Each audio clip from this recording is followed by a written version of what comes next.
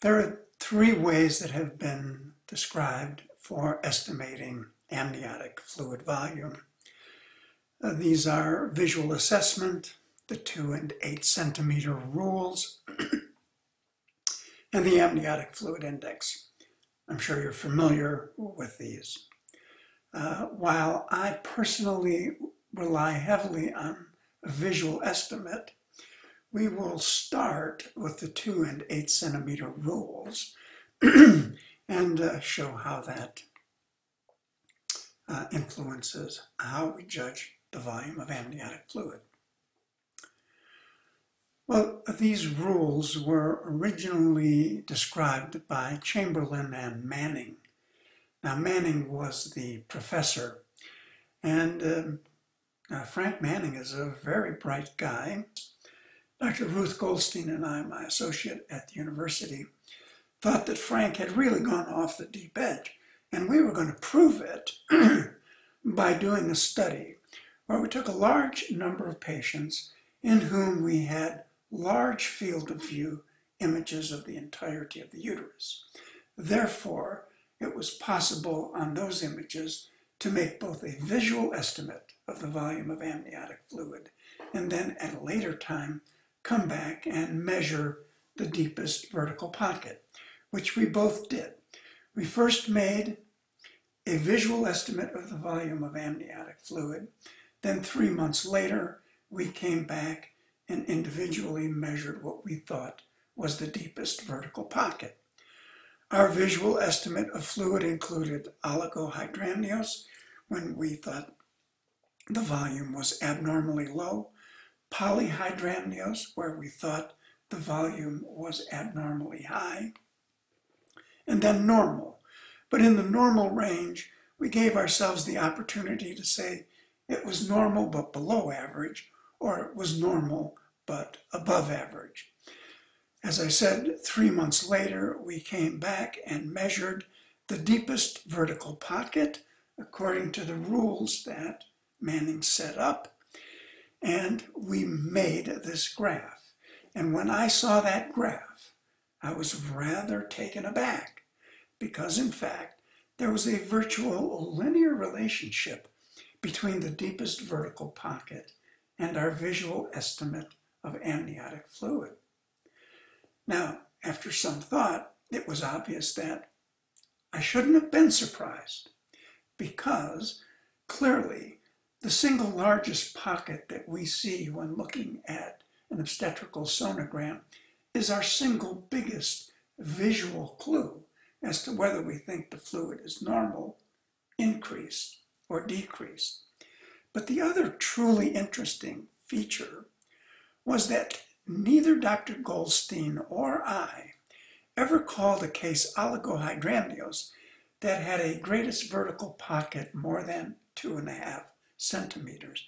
And neither Dr. Goldstein or I called a case polyhydramnios that didn't have a deepest vertical pocket greater than 7.5 centimeters.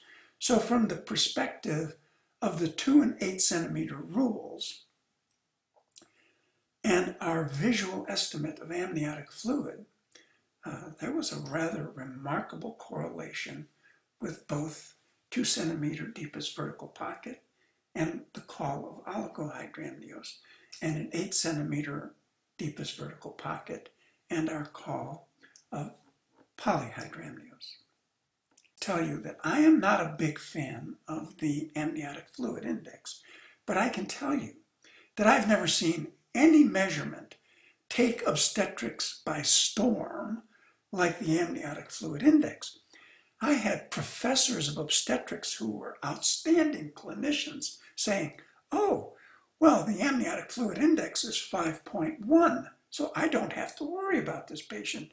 And coming along on another day and saying, oh, the amniotic fluid index is 4.9, I'd better do something.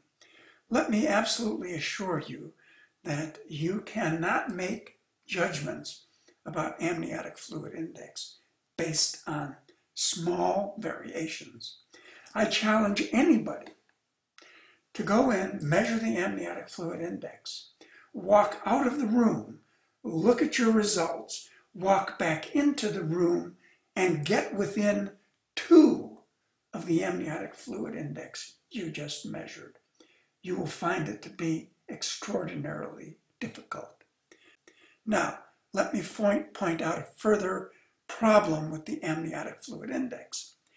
It would be entirely legal and following every rule of measuring the amniotic fluid index for me to measure the deepest vertical pocket right there, then measure the deepest vertical pocket right there, then measure the deepest vertical pocket right there, and then finally measure the deepest vertical pocket right there.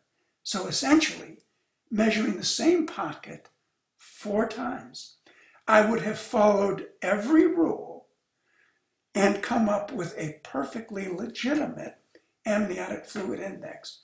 But both you and I know that it would be entirely nonsensical.